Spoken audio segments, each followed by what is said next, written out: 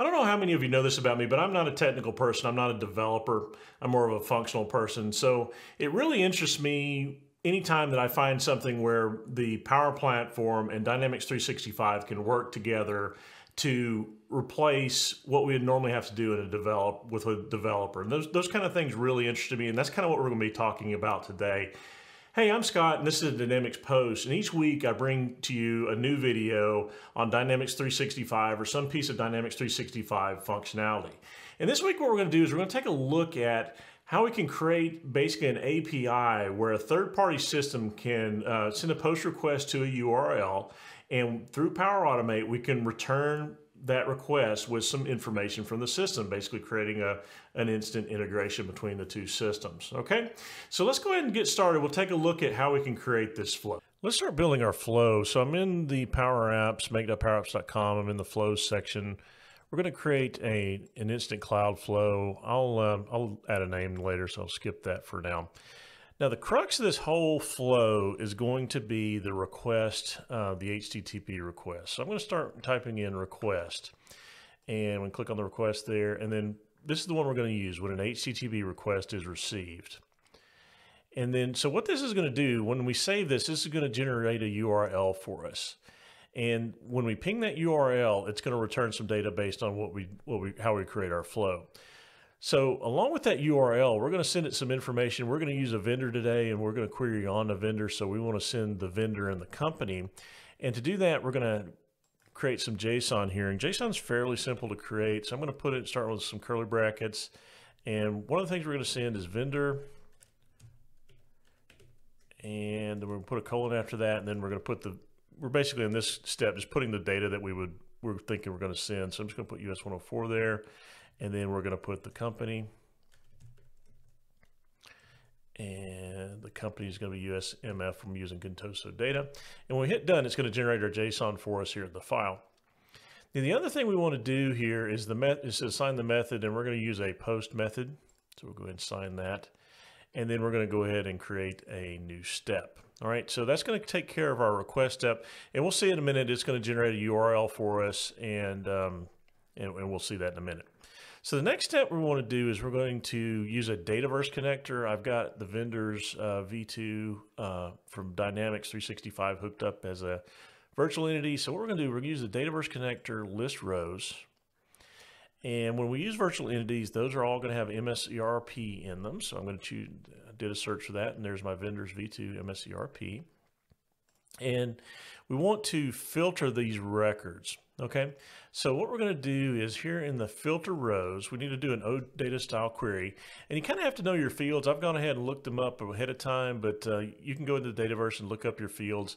So the first one I wanted to do is company, and that one's going to be MSERP underscore data area ID, and then using OData, you put an EQ for equal, and then a single quote, and we're going to go ahead and put in this company. This is coming from this previous step here, so this is one of the variables. It's going to be company, and then we want to do also an and then the other variable we're going to do is MSERP underscore vendor account number, and that's going to equal in a single quote, and that's going to be our vendor, like that, and then we're going to end that in a single quote. All right, and then we can save that. So that list rows is going to, because of our the variables that we're using, it's always going to return one record, but this is, just think of this, is going to return an array of variables or an array of values, right? Not variables, but values. So what we need to do is next we need to deal with that array. So I'm going to go ahead and do a new step, and I'm going to create a variable, initialize variable, and I'm just going to call this one vendor array underscore array. And the type is going to be array. I'm not going to put any value in it for right now. So we're going to save that there. Okay. So then the next step we're going to do, we're going to deal with that array. So again, this could be an array of values. We know it's not going to be, but basically what's going to happen next is it's going to loop through the list that we're generating in the list rows section and add that to our array. So we're going to look for an append to array variable. So append to array variable, there's that one. And we're going to pick our vendor array variable that we created in the first step. And then the value we're going to put here is going to be the body value item there. That's the one we want to use. And that's going to cause Power Automate to actually flip this around for us. So it's going to apply this each value. It's going to add that body item value to the array. Okay. So I know that's a little weird because it's you know, we're only going to have one value, but that's the only way I could find to do it. If anybody knows of a different way, please comment, let me know. On this next step, what we've done so far, when this HTTP request is received, we're going to get the rows based on this, based on these values here. And then we're going to initialize an array.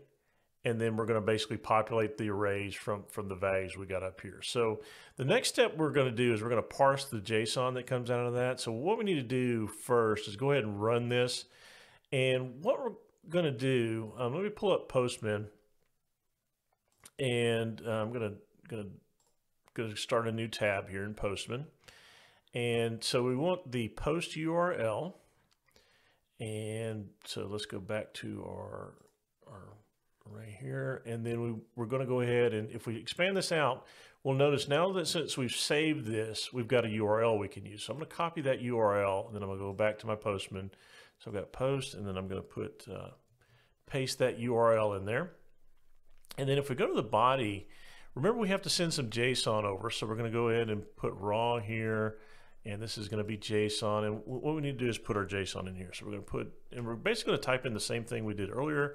So vendor, and then this colon, and then we're going to do the US 104. Oh, too many. And then we're going to do a comma, and then we're going to do company, and the colon, and then this is going to be US MF. All right. And so since we've saved our flow, we just want to make sure that our flow is active. So we want to make sure our flow is active. So we haven't deactivated, so that we should be fine here. And then what we're going to do, we just want to trigger that flow so that we're going to have this run, and so it gets down to the last step, so we can tell what JSON looks like. So we're going to go ahead and hit send. We should get just a send. We're not sending anything back yet, so we're not going to get anything back here in our Postman request. But let's go back now and take a look at our. Go back out of this for a second. Go back to our list rows, and then we should see a succeeded step. So what we want to do here is we're going to go into this where it's appending this array variable, and we want to grab this. This is JSON here, so we're going to copy this all the way down. I'm just going to do a Control-C. Now we can go back and edit, and we can do our next step. So the next step we're going to do is we're going to actually parse that JSON. So let's go ahead and do a new step, and we're going to type parse JSON, and then we're going to generate from sample, and then we're going to paste what we copied in there, and we're going to hit done, and then that's going to generate our JSON schema. So the content from this one is a little different too. So remember, this is an array of values. I mean, I know technically we've only got one value, but this is still going to be considered array. So really all we want from this array is the first value. Okay, so we're going to use a little formula for this. So we're going to do first is going to be, which is going to give us the first record, and then we want the dynamic content, we want the array there. So what this is telling us is it's going to give us the first value, first array value there. So we're going to say okay to that one. All right. So now we've parsed that JSON. We're going to get the first record. We're going to parse it out. Now the reason why we're doing this, we could just send the entire JSON that's being returned from the from this list row. We could return all of the different data points in there, but let's just say we only want a few data points, and that's why I'm kind of doing this. So I'm going to go ahead and save this, and let's go ahead and do the next step, which is where we're going to just pick out a few of the fields from the record to send back. All right, so let's go ahead and do new step.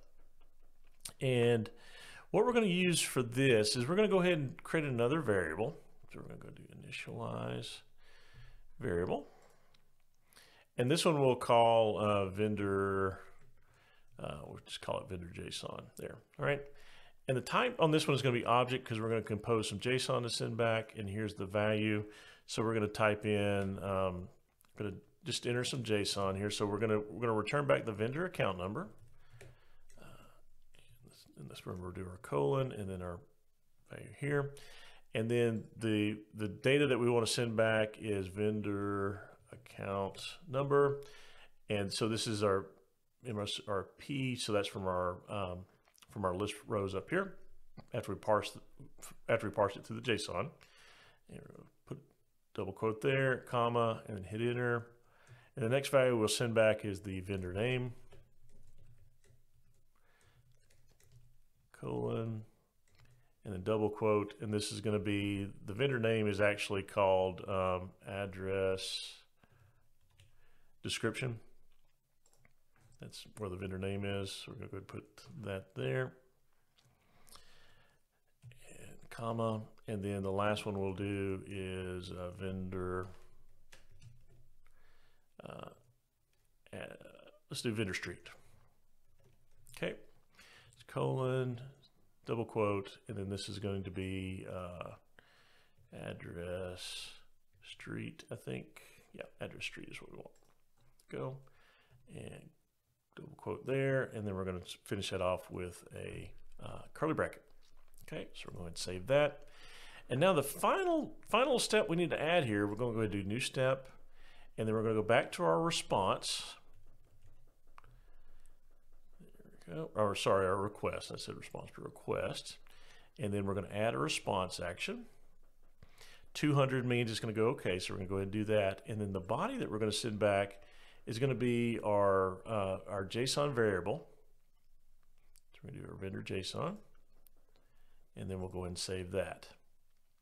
All right, so we'll go ahead and let this save. So that's been saved. So now what we should be able to do is let's go back to Postman. So we've got the same URL, we've got the same body. We're sending this US 104 USMF. We'll go ahead and hit send. And there it's going to send back our information. So we can come up here and we can change what we're sending, US 105, and hit send, and we'll get that as well.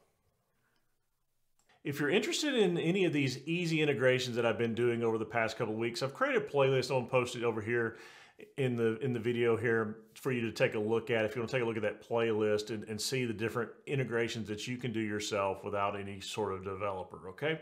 So check that out. Until next time, I'll catch you on the next one. See ya.